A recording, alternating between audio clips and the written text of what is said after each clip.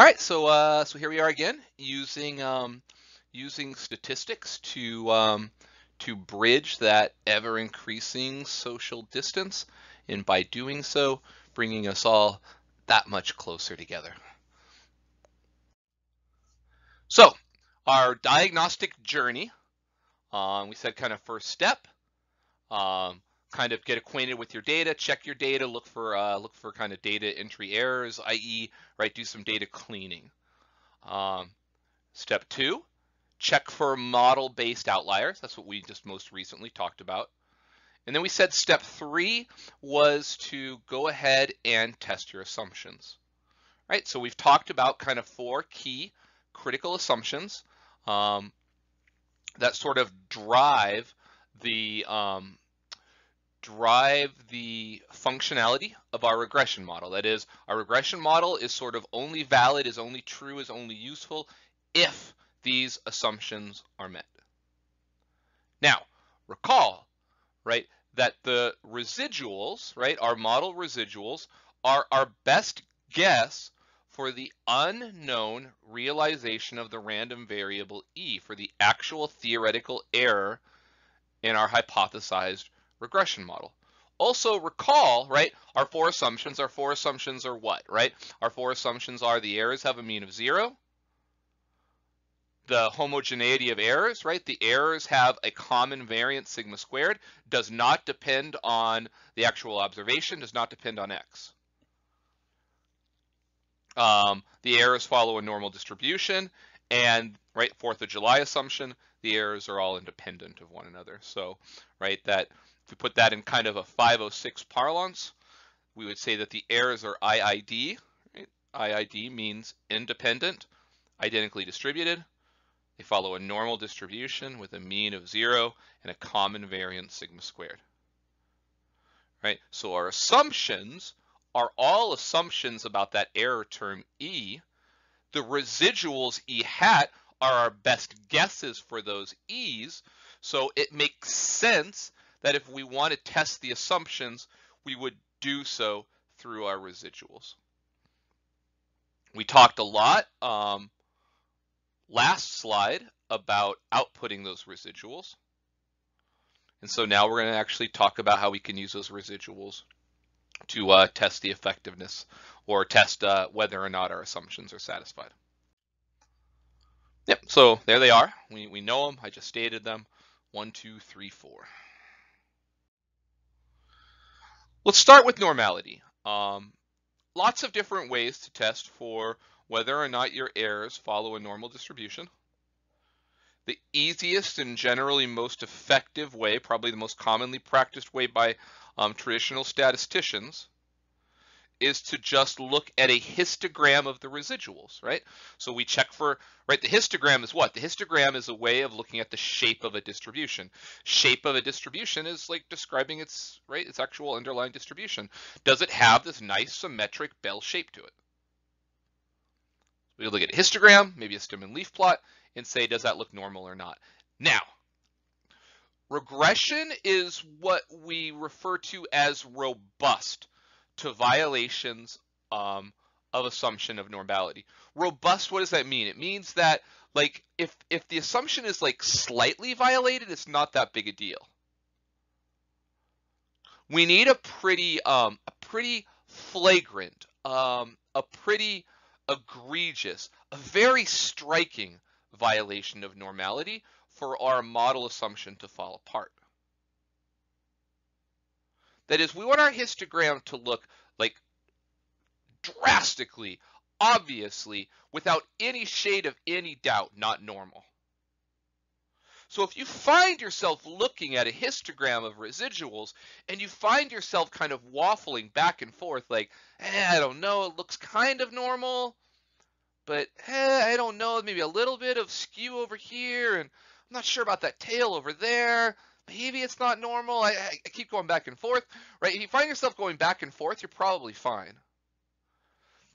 The worrisome, troublesome, bad situations are where, like, you look at that graph and it's like a slap in the face. Like, you just immediately look at it, you're like, wow, that is not even close to normal.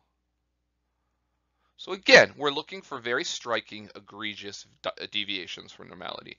Now, when I talk about looking at a graph of residuals, I can do so using the plots command in proc univariate.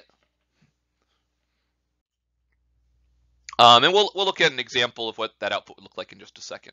I want to talk very briefly about some other ways of assessing normality. Another way is by looking at the skewness and kurtosis of the residuals. So we're probably familiar with the idea of skewness, right? So in an introductory statistics class, we talk about the idea you have symmetry, normal distribution symmetric. Things that are not symmetric, so the sort of opposite of symmetry, is what we call skewness. So there's a numerical measurement called skewness that basically says whether something is symmetric or skewed. A normal distribution should be symmetric. So the larger this value is, or the closer it is to like a skewness, right, the more indicative it is that our residuals don't follow a normal distribution.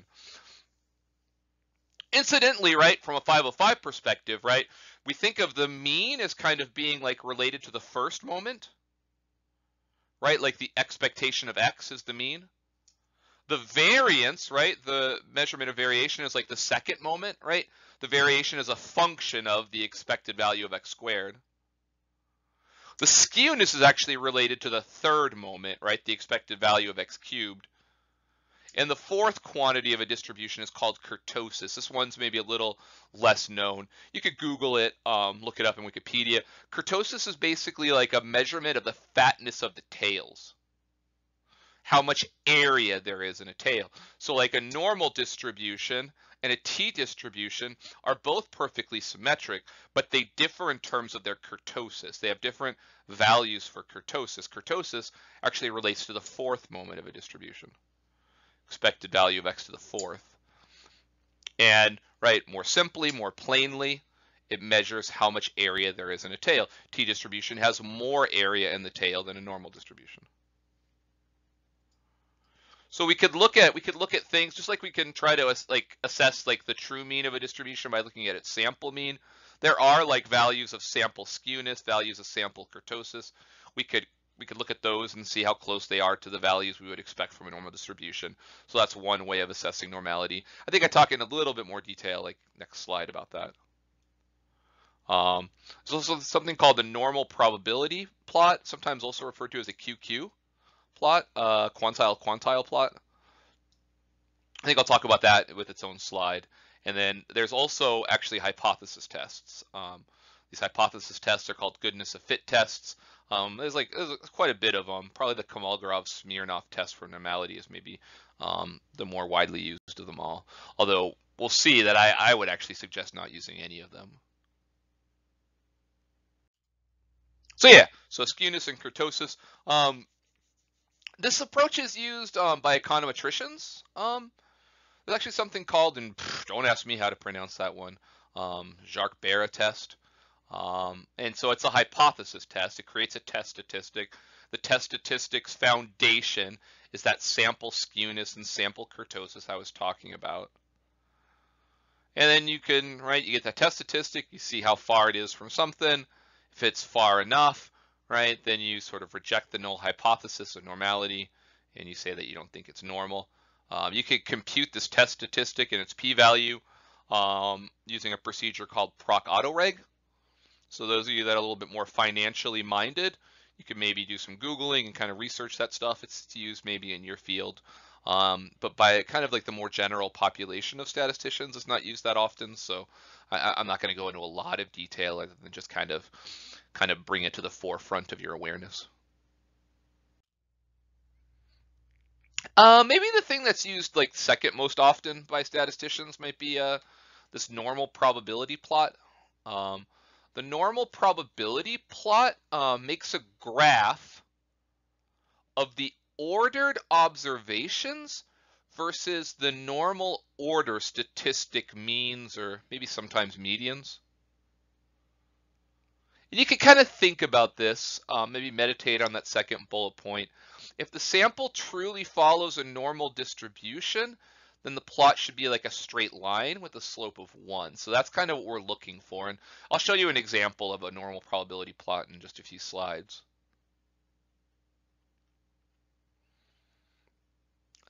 That is, right, we expect this kind of y equals x. So the equation y equals x is a line with slope 1. And so, right, our equation is that x with like the parentheses I. If you've taken 505, 506, you're probably familiar with that notation. If not, that just refers to the order statistic, right? So like without the parentheses, x1 just means like the x value for our first observation. But x parenthesis 1 means the smallest value of x. It's like the first observation of x if they were ordered. So x parenthesis 1 is the smallest value. X parenthesis n is the largest value. X parenthesis 2 is the second smallest value. So kind of the idea is like, if this really comes from a normal distribution, we would expect that x parenthesis 1, the actual smallest value of, well, actually, here our x's are referring to our residuals. So x parenthesis 1 would be our smallest residual, and we would expect it to equal that expected value of capital X parenthesis 1, which is basically saying what we would expect the smallest value to be if it in fact came from a normal distribution, right? So what that's basically saying, it's a plot of the actual ordered observations to what we would expect them to be if in fact they came from a normal distribution. So in the ideal situation, this should look like a straight line. They should be equal to one another. And right, the more it deviates from a straight line, the stronger the evidence against normality. This normal probability plot can also be created with the plots command in proc univariate. And then finally, right, there's hypothesis tests that we can use to also assess normality. For all of these hypothesis tests, the null hypothesis is that the data comes from a normal distribution. So in terms of satisfying our assumptions, we want to fail to reject the null hypothesis. A little bit opposite of what we typically do. Typically, we're really excited about small p-values. Here, we're kind of crossing our fingers and hoping for large p-values. And there's like a bunch of different ones. We'll see it in the output. I think I'll show us an example of all the ones. Again, they usually agree with one another. And that's kind of often what I focus on. There's like maybe 3 or 4 tests, and I usually kind of say like they all agree, or if they disagree, maybe I'll use some other approach. But if you were to try to pick one over the other, probably the Kolmogorov-Smirnov test is the one that's it's used most frequently. Now, I understand like for us as like students, as like beginners, I have observed that students like love doing these hypothesis tests, and I certainly see like the allure of it. I see the attraction of it. It's nice to kind of have this kind of black and white approach. It's very cut and dry. I look at my p-value, is it more or less than 0.05, and that tells me what to do, and I don't have any responsibility. It feels uncomfortable doing something subjective, like looking at a histogram and saying, hey, this looks normal, this doesn't look normal. It feels unsettling. So I get it. But the recommendation is to avoid hypothesis tests. Again, it varies a little bit from field to field. Econometricians tend to like hypothesis tests a lot, but general practice statisticians tend to try to avoid them, at least for this type of thing. Why? It kind of goes back to what I said about regression being robust to violations of normality. These hypothesis tests, particularly for large samples, will detect very small, very slight deviations from normality. That is, technically the hypothesis test is, again, it's very black and white. It's like, is this normal or is this not normal? And even if it's just like barely not normal. Like to the human eye, you couldn't even detect this like lack of normality, but this statistical test, because of your large sample, can pick up this minor deviation. It will say, hey, it's not normal. And again, the reality is it's not that black and white. The reality is we just need it to be reasonably close to normal, and there's not a hypothesis test that can say and determine, hey, this is, quote, reasonably close to normal. Because of that, we tend to frown upon or avoid hypothesis tests. Now, I don't know. I mean, if you really, really were on the fence about whether a histogram is normal or not normal, again, my recommendation is if you're on the fence, it's probably good enough. But if you're uncomfortable with that, maybe the hypothesis test becomes like a tiebreaker for you. But I definitely wouldn't use it as like your first line of decision making. That said, just to kind of show you what they look like and make you aware of them, you can get these tests and their p-values by using the normal command in proc univariate. All right, so here we are, back to our serial data set. So there's proc univariate. I use the plots command, so we'll take a look what the plot looks like. I use the normal command so we can see what the tests of normality say. So there it is. Here I got the ODS graphics. They look a lot nicer than that little ASCII thing of the box plot that got screwed up earlier. The top picture is the histogram of residuals. Notice next to it is a nice looking box plot. So actually that's kind of like the ODS version of that thing, right? We have the kind of stem and leaf type plot on the left, and then we got the box plot on the right, and then on the bottom we have that QQ plot. So that solid blue line is kind of the line that we want, and then the circles are the line that we get. And so what we want is we want those two lines to overlap. The more they overlap, the better. Now, I'll tell you right now, I was not raised on QQ plots. Some people like them, some people use them. For me, it's tough to say like those lines are close or not close. So if you have trouble with that, hey, I'm with you. But I point them out and show them to you. I'm not going to emphasize them much in this classroom, but I want you to be aware of them, let you know how they work. Again, some people do use them. I would say we focus on that histogram. Now notice this histogram's a little bit weird. It's like all kind of condensed together. Part of why it's all condensed together, if we look at that very, very top of that histogram, we see like a little blip at the number 9. Hey, there's that Quaker Oats. Right? So that Quaker Oats, probably we should have fixed it. Probably we should have removed it from the data. For pedagogical purposes, I left it in to kind of show like how this would show up in like other aspects of our diagnostic process. And that value right there is kind of creating this sort of crunched effect. So we kind of only have like these kind of 3 bars that actually have any type of like actual height to them. But if we were to look at those 3 bars, I guess it looks normal, right? We got this bar in the middle. It's flanked by 2 bars that are very reasonably close in height, indicating a certain amount of symmetry. Realistically, what I would do is I would probably, I would fix that 9. In fact, we'll see in a slide I do fix the 9, so we'll see what this looks like. But I would say maybe that looks reasonably normal, just given the 3 bars that we have to work with. Now notice what our hypothesis tests say. Our hypothesis tests, right, are all extremely significant. They're all like essentially off the charts, right? It's all less than some number. So that's kind of like off the charts small. So our normality tests are going crazy. Our normality tests are saying reject the null hypothesis, which is saying that right at the 0.05 significance level, there's very strong evidence that right we should reject the normality of our residuals, which kind of disagrees with kind of what we saw in that histogram. So yeah, here it is. Here's what I was saying. Right, with the exception of one observation, it looks as if the data follows a roughly normal distribution. Admittedly, we kind of just have those 3 bars to work with. But that one observation is enough to fool our hypothesis tests into rejecting the null hypothesis. Again, right, these hypothesis tests can just like latch on to just essentially one observation. and then just base the whole hypothesis test off that one anomaly.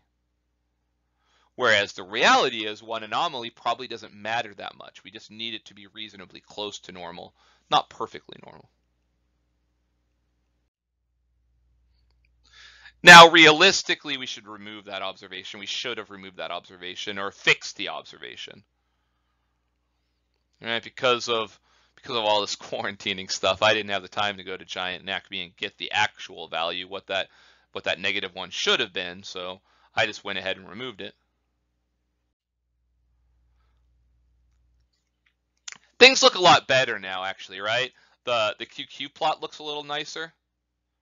When you get to the rightmost end of the QQ plot, it looks like it curves off the chart a little bit, which means the tails may be like a little different than we would expect on a normal distribution, but the kind of center part kind of overlaps nicely.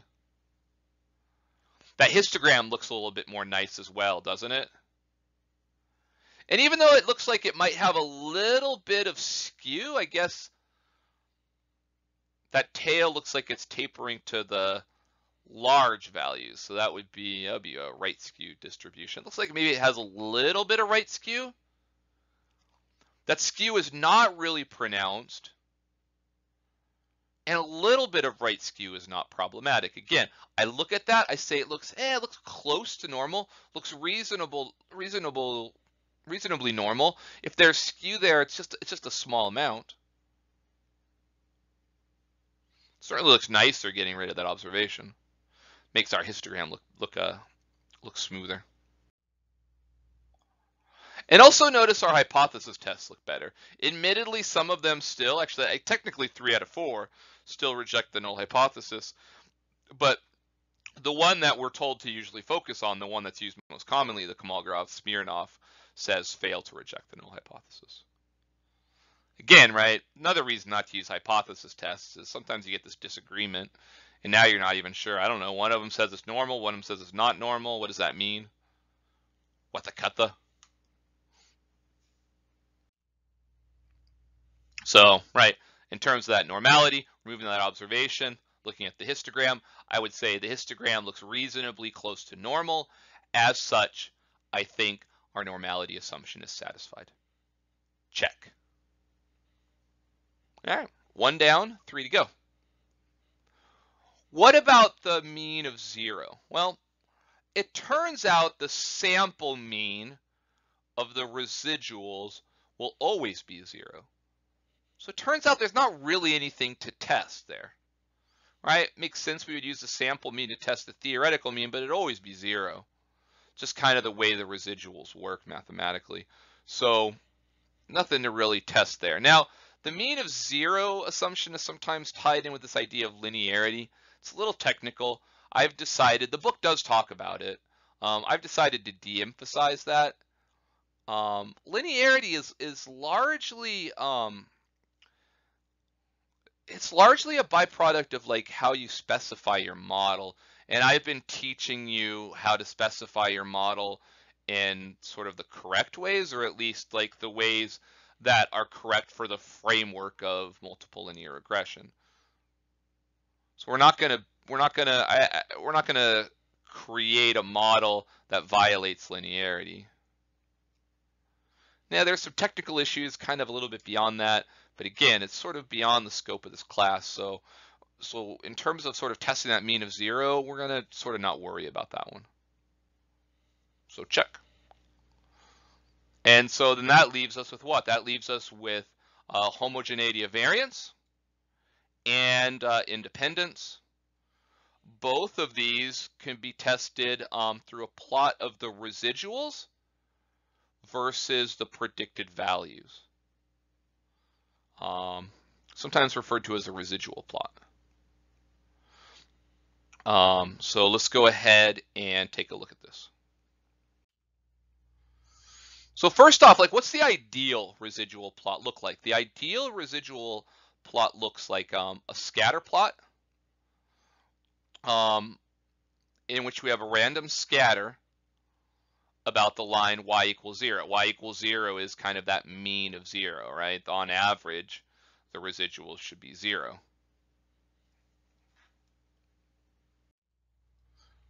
So here's something kind of new that I cooked up. This really gives you some like pretty fun stuff to do, right? So I know right now, like all these people are like posting all kinds of like cool activities online. Like, oh, you're stuck in your house for like the next, I don't know, 3 months. Like, what are you gonna do to keep from going crazy? Like, well, why not simulate data? Like, I mean, that's what it is. It's all like artsy stuff. Oh, you can like, oh, you could doodle. Oh, you could scrapbook. Oh, you could write a program to simulate a bunch of data to figure out how to like assess violations of regression assumptions. Sounds fun to me. I'm in. So check this program out. Like, I wrote it. We're gonna look at it, but I really encourage you to like tweak this program. Play around with this program. Pretty straightforward, right? So here I am simulating a data set. That do statement is creating 1,000 observations. Now I have to come up with a bunch of X variables. So here I'm just generating a bunch of X variables between 1 and 100. To be honest, I guess I use that floor command. The floor command takes something. So I guess first start with this. So the rand uniform is going to, and you probably talked about this a little bit in 511. It's going to randomly pick a number between 1 and 100. It could be any number, even even fractional or decimal. So it could be like 1.21529. I decided just to kind of keep things simple. I just wanted whole numbers. So I use the floor command. The floor command basically says round it down to the nearest whole number. So we'll see in the proc print all my x's are like whole numbers, but it's not like a rule in regression that they have to be whole numbers. So actually in hindsight, I probably could have just left out that floor command. It's not really that essential. So that just generates a bunch of x variables. Then I wanted to simulate some error terms. Now, right, what are our classical assumptions? Our classical assumptions are the errors follow a normal distribution, a mean of 0, and a common variance that does not depend on x. Right, so there it is, right? I simulate something with a normal distribution, a mean of 0, and I decided to use a variance of 2. And then, right, there's my regression model. So I simulated y equals 2 plus 10 times x plus error.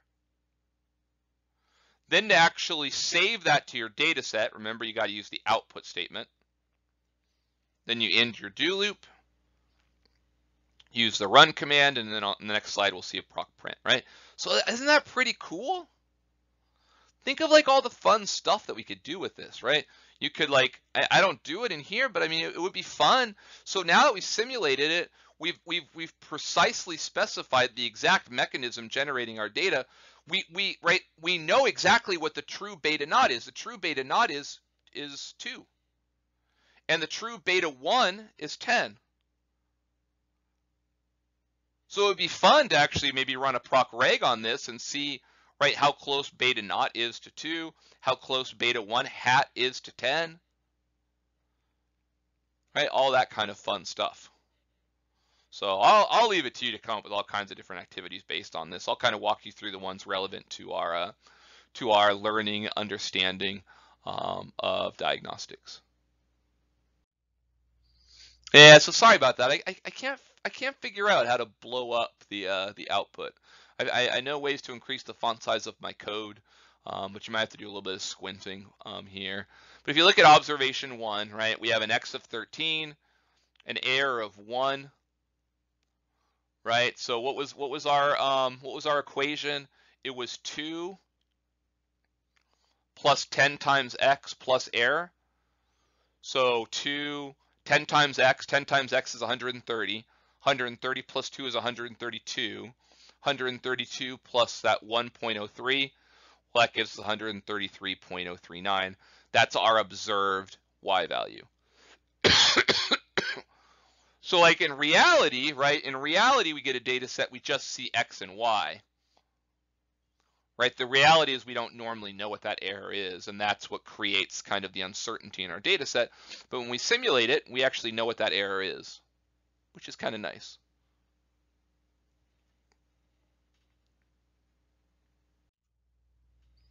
So here I run a proc reg. I want to do my residual plot. So I create an output data set called Diagnostics. I want to do a plot of predicted values versus residuals. So, right, I output these things. I output the R student, jackknife residuals, predicted values, and then I use a proc gplot. You can do this nice /vref command. That means vertical reference. It's going to create a line at y equals 0. And so what's coming up on the next slide, so remember, this data I simulated came from a formula that perfectly satisfied my regression assumptions. Independent, normal distribution, mean of 0, common variance. All those assumptions are satisfied. So the scatter plot that we're going to see on the next slide is what a, quote, perfect scatter plot should look like. And there it is, right? Looks like random scatter about the value y equals 0, right? Because again, right, the y value is the actual studentized residual. Look at the bulk of them are between 2 and -2, as we would expect, right? Probably roughly 95% of our observations are between 2 and -2, right? It looks like their average is about 0, which it should be. And I see sort of no systematic patterns or funneling, right? That's a, quote, perfect scatter plot. You see that and you say, all right, all my assumptions look good. So this is the follow-up question. Okay, well, what would it look like if my assumptions were not satisfied? Well, that's what we're going to explore in the next couple slides. Let's start with homogeneity of variance, because this residual plot is probably most commonly used to test this third assumption right here, whether or not we have this homogeneous variance. Violations of homogeneity of variance are indicated by what we call a funneling pattern. What does that funneling pattern look like? Well, I can simulate it. Again, this is our fun craft project for the next couple of weeks. I really encourage you to tinker with this, play around with it, have fun with it. Right? So if I want to violate homogeneity of variance, what does that mean? It means that my error, the variance of my error term, is no longer the same for every observation, but it differs. In this case, I'm going to say it differs based on the x variable. So what is this saying? It's saying we would expect more variance for larger values of x. Do we see how I built that into how I simulated my data? Pretty neat, right? Again, if you want to play around with things, you could tweak all kinds of stuff. Like, what's something else that we could tweak? This would be like a fun project at home. What if you wanted to look at the histogram of the residuals and play around with that normality assumption? So you could take a look at this right now and see that it follows, see what a nice normal histogram shape should look like for the residuals, but you could change that thing. What if you change the errors to follow an exponential distribution? And then take a look at the histogram and see what the histogram looks like if in fact the errors are coming from something other than a normal distribution. That'll give you an idea of because even if it comes from a normal distribution, right, the fact that we're only looking at a sample means there's some noise. And so the idea is if you run the simulation over and over and over and over and you keep looking at these histograms residuals, you'll see that like none of them are like quote perfectly normal, but they're all kind of close to normal. And we know because we simulated the data that they are coming from a normal distribution. So by doing this a lot, it starts to help us internalize like what's like kind of like an acceptable range of kind of abnormality in terms of a histogram. Then we can switch it up and try like simulating, okay, if this came from an exponential distribution, what would it look like? And then I know if I see something that looks like that in my data, like that might indicate that it's coming from something other than a normal distribution. Simulation is a powerful tool for understanding some of the very abstract but powerful ideas that drive statistics. I'm doing like a little bit here, focusing on kind of like the key points of this lecture, but I really do encourage you to kind of play around with my code. Play around with it, change numbers, and then ask yourself, okay, if I change this number, what do I expect to see? And then see if you're right. That's how you understand like this data and the mechanism and the process, right? Back to the process, better and better. So anyways, here we are, we're simulating a violation of homogeneity of variance, right? We have heterogeneous variance. The variance does depend on X. So let's see what our scatter plot looks like. That's what I mean by funneling pattern. Do we see it? This is very pronounced. This is very clear cut. Most commonly, you see the funneling pattern in this direction. That is, for larger values as you're moving to the right, you see that variation growing larger. But in theory, it can go the other way. That is, you can have situations where the variation, the large amount of variation is on the left, and the variation diminishes as it moves to the right. So you could have the opposite pattern. But of course, right, hopefully we could see quite clearly how that contrasts with the previous slide. So this type of funneling is what's indicative of a violation of homogeneity of variance. Now again, like the normality, regression's pretty robust to violations of this assumption. So we're looking for pretty striking funneling patterns. If you find yourself looking at a scatter plot and going back and forth and you're like, I don't know, maybe there's funneling, maybe there's not funneling, I'm not sure, then you're probably fine. Now, this is more extreme than what you're going to see in practice, but right, still, you want something along these lines. You look at this and there's obvious funneling. You don't second guess it at all. And so that then is indicative of some kind of violation of homogeneity of variance.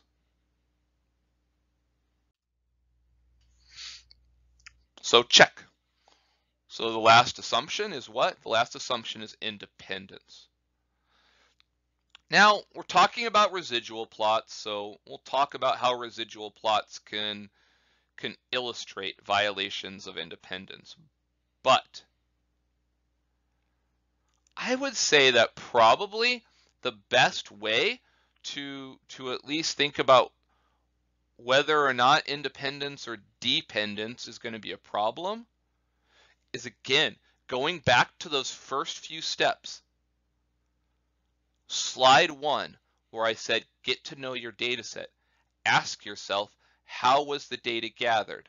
What are the actual observations? What are the actual variables? Usually knowing what the data is, how it was gathered, and common sense is enough to tell us whether or not we might expect there to be dependency in our data.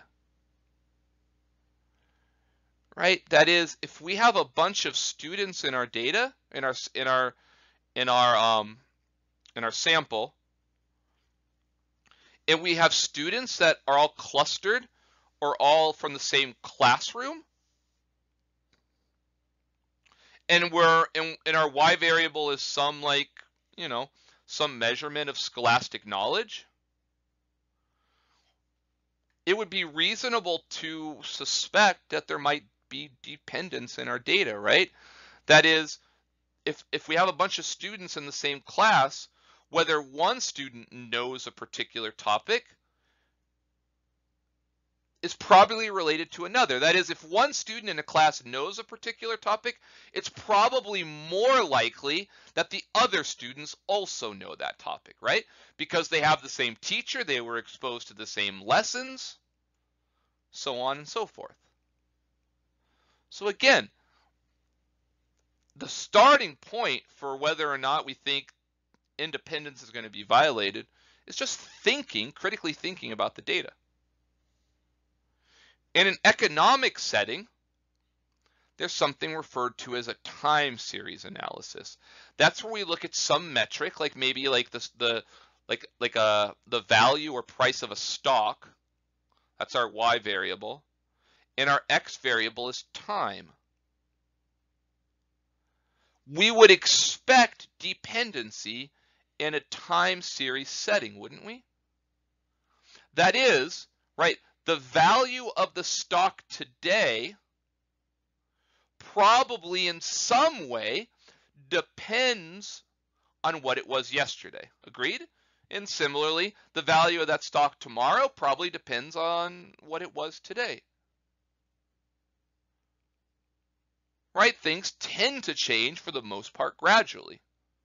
And that creates this sort of dependency process. Now, I'd say that there are certain types of dependence that you can see in a scatter plot of residuals. So here's something. This type of situation is called positive autocorrelation. So it can occur in that time series setting that I was talking about. Positive autocorrelation is the idea where a positive residual tends to be followed by another positive residual, and a negative residual tends to be followed by a negative residual, and that creates this kind of periodic sinusoidal type shape. I mean, it's not a perfect sine curve by any stretch of the imagination, but certainly it looks like a rough sine curve, doesn't it? This incidentally was simulated in R. I just happen to have a convenient R program that I wrote to simulate this kind of autocorrelation process. So hopefully you're okay with it. But I mean, the idea behind positive autocorrelation is what? Like, imagine that this is like that x-axis is like time. So we're moving from like time 0 to time 100. Maybe this is like every day, maybe every week. Maybe, let me say we're looking at stock price over a week. And the y-axis is residuals, right? So if you look right in the kind of middle of our residual plot, we have a bunch of positive residuals, don't we? A positive residual means what? A positive residual means that the actual stock price was more than what we expect it to be based on our model. The stock price was more than we expected it to be. So the question is, like, why? Why is that stock better than expected? And right, there's probably a whole bunch of answers to that question. There's probably a conspiracy of circumstance, right? It could be that just in general, the economy is doing well. It could be that that company, right, just implemented a really effective advertising campaign. It could be that that company just released a new product. Maybe we're talking about Disney, a new movie. Season 2 of The Mandalorian, right? Whatever. But the idea is, right, whatever slew of circumstance conspired to make this stock perform better than expected, that same stew of circumstance is probably in play tomorrow, right? That is, if it was a good economy today, and that they had a good advertising campaign today, and they had this new product, right, that was out today, that all of that stuff is still probably a factor tomorrow. So if all of those things, right, created a positive residual today, I would expect to also see a positive residual tomorrow. And the next day, and the next day, and the next day, and the next day. But eventually, right, Fortuna's wheel is always spinning. At some point, the economy turns. At some point, people get sick of this advertising campaign. At some point, this new product is no longer a new product. And our actual price gets closer to the predicted price. Our residuals start getting close to zero. And who knows, right? Now we maybe have a little bit of a recession, right? Maybe, right, our competitors just released some new product. Now we have a negative residual. Now we're performing a little worse than expected. And again, whatever the reason is we're doing worse than expected, those reasons will probably persist for some time. And so we might expect some negative residuals for a while. And that's what creates this sinusoidal pattern. So when we look at a residual plot and we see kind of a very systematic pattern, often maybe something sinusoidal or curved like this, that can mean violation of dependency. But again, in terms of dependency, I would encourage us to actually start at kind of what's my data and where did it come from, and what does common sense tell me about whether I think these y values are going to depend on any other y values.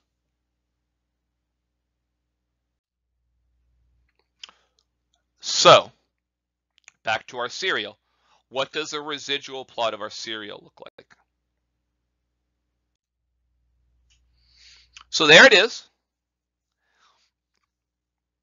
Looks a little weird, right? We want to be careful. The human eye, it's been shown, all kinds of psychological studies. The human eye has evolved. It is adapted to finding patterns. Humans are amazing at finding patterns. We're probably, at this point, too good at finding patterns, right? That's what like kept us alive when we were like cavemen and cavewomen, right? We're walking through the jungle and we see like a pattern, or maybe, right, more importantly, a deviation from a pattern. Normally all our leaves look one way, but there's a broken leaf, and our eye really fixates on that broken leaf, and that means that there's a saber-toothed tiger, right, who just walked through here. We need to be careful. Just saved our lives.